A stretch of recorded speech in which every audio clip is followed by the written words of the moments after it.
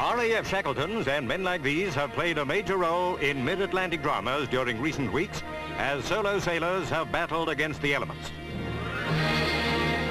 Flying from stations such as this, they have been instrumental in snatching at least one mariner from certain death.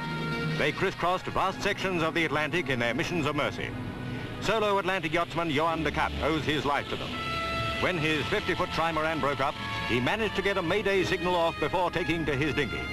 The cat could have been anywhere in thousands of square miles of grey Atlantic, but they found him.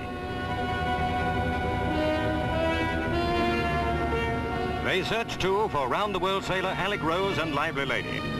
But even as England's Geoffrey Williams crossed the line first at the end of the single-handed Atlantic yacht race, yet another tragedy was averted when a search plane sighted Edith Baumann, the only woman competitor.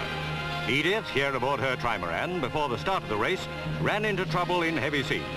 Her craft began to break up. Both she and her dog Schatz were rescued.